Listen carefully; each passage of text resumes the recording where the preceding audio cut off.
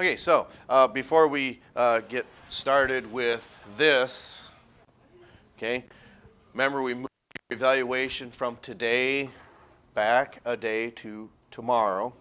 So we'll wrap materials up today. So one aspect, we spent time on flotations of fish, okay? So get past the Myaxini, that class, which is what type of fish? Okay, so those lampreys, eels, hagfish, or the knotfish. Then we move on to sharks, or the chondrocetes. What's true about their flotation? Three things, and yes, they do propel themselves forward. That's how it starts. Okay, so what do they have to aid themselves? Because fish are heavier than water, remember. Pectoral fin, that will help. The oil, which is called squalene, and then that has what source then? Where does it come from? It comes from the liver. Okay, then when we talk about flotation in bony fish, two ways that that's accomplished. Okay. What are possibly those two ways that bony fish will, per se, regulate their depth? The swim bladder or gas gland is one, and then is one we talked about yesterday. It has something to do with what we called or classified current exchange system.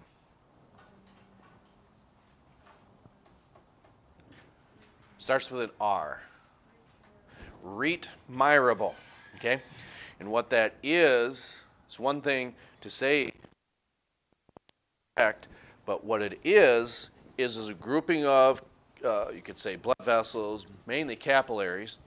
And what that does, what is that extracting from the blood vessels? Not water.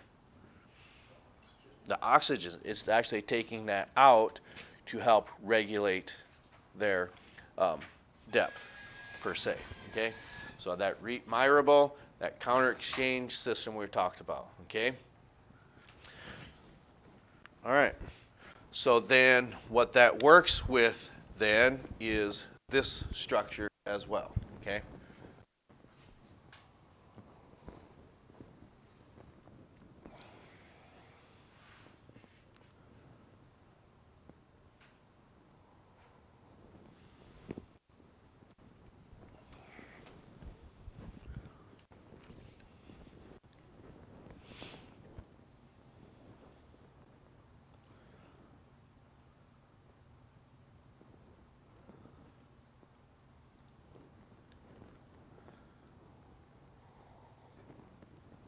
So the way the rest of this week will unfold, we're going to wrap this up, okay?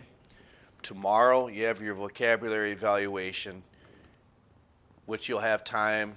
Let's get those papers handed in on Friday the 26th. That's when we'll go ahead and collect them.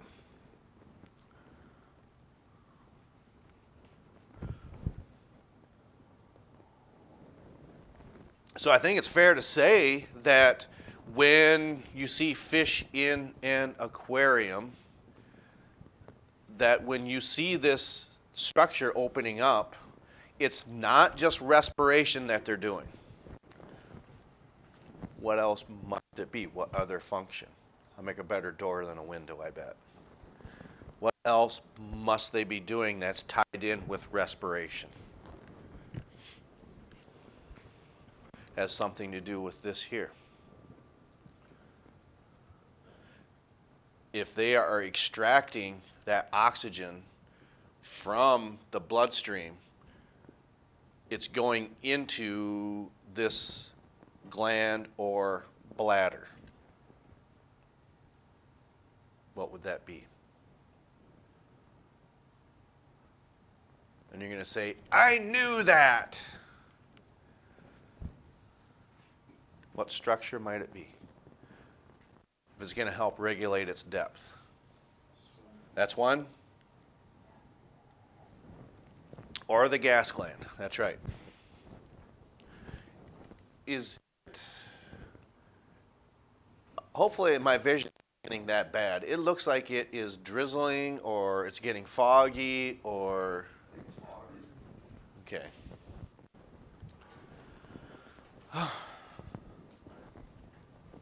Better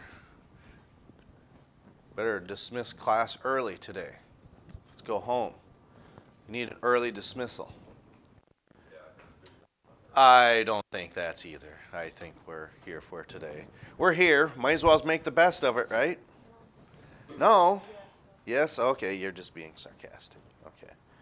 Yeah. Yep, yep. What's a funny joke you want to say? Tell. We did that last hour. You don't have one? Oh, okay.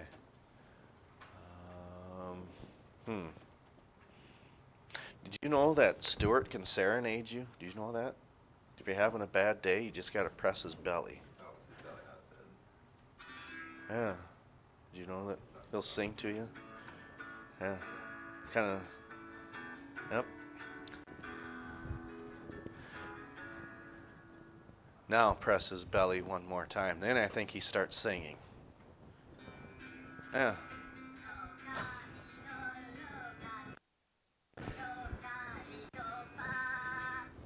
That makes any day better, don't it?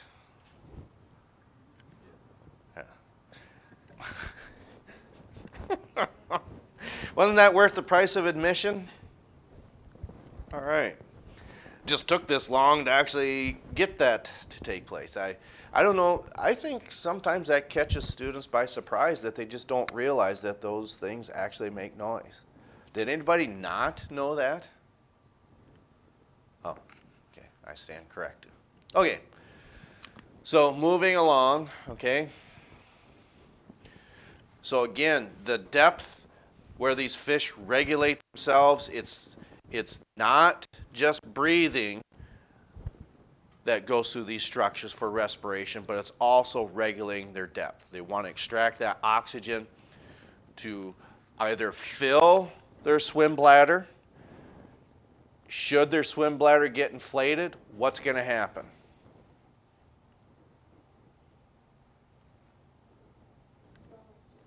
Yes, it will start to, whether it goes to the surface or not, that's possible, but it starts to ascend or move up and possibly go to the surface. And then what happens if that swim bladder is compressed then?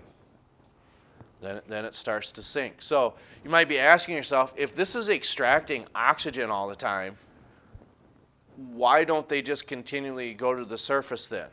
Well, my best presumption would be you just let the oxygen just go straight through the gills. Okay?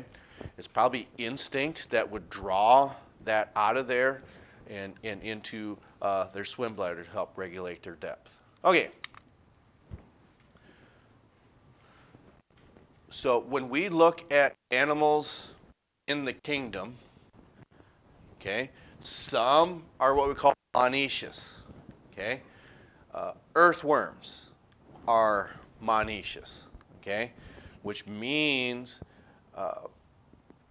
if you've ever looked at earthworms, night crawlers, whichever, there's a storm that rolls through, then at night you go outside and, yeah, I want to go fishing tomorrow, so I'm going to go out and collect some, you probably say night crawlers, not earthworms. But one of the aspects that these animals can do, the earthworms now, is they can reproduce themselves because they're monoecious. They have both male and female sex organs within them. But more advanced animals, like I would presume that once you get to the arthropods and further along, now you're talking about dioecious rather than monoecious. They're actually going to have the separate organs in males and females. Now, that to me, that doesn't mean that earthworms don't go through sexual reproduction. I believe that they can. I don't know, it's It's a ring structure that's about maybe 1/2 inch behind their head. Okay, that's where you see the earthworms if they're laying next to one another, because I would be willing to bet there's at least one hand that goes up, maybe two, and we could count Mr. Wagner here as well. How many of you have collected night crawlers before? I was way off. Holy cow. Okay, a lot of your hands went up. So what you see happening, a lot of times, what are those night crawlers doing? They're not all by themselves. They might be laying next to another earthworm, and they're together like, well, you probably can't see it. They're together like this. Okay. Shut that off. They're laying next to each other like this. Okay. And they're probably exchanging genetic information at that time. Okay. Because again, those animals, they can reproduce asexually, but they can probably do it in a rudimentary form of sexual reproduction as well. That's monoecious. Again, fish, what we call dioecious. Okay. Then, okay, we have oviparous, ovoviviparous, and what we call viviparous, I believe is the third one. Okay. Here we're talking about a lot of the mammals, for instance. Okay. Because those are actually within a placental sac, if you want to call it that. Okay.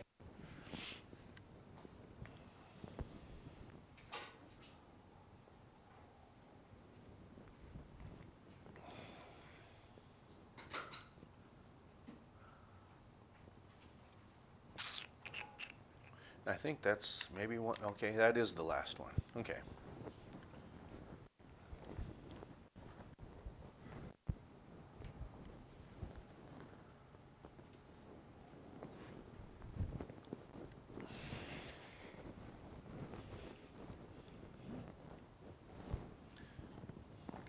Okay. Does everyone have this content that wants and or needs it? Okay.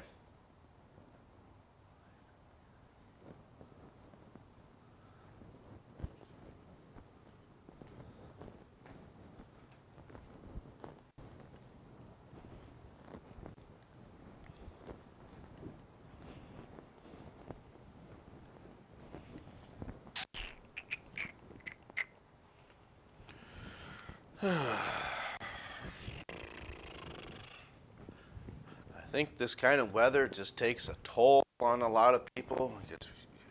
If you're not getting that sunlight, you're not producing vitamin D, and that's perhaps can attribute to maybe a lot of this illness. Just makes people not feel so well if you're not getting enough vitamin D. All right.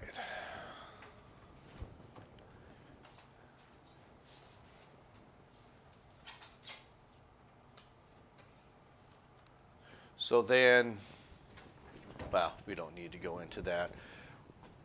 Where the eggs are produced, whether it's a placental mammal going all the way back here to the fish, okay, the ovum would be that of the ovaries in that of fish. That's where they develop. And then if it is oviparous, okay, then that's developing inside the womb, but without any nourishment. Okay?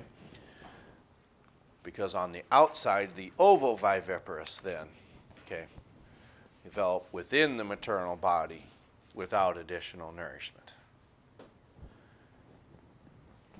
So oddly enough, this process continues all the way through what might be, this is going to be a trick question, and it is a trick question.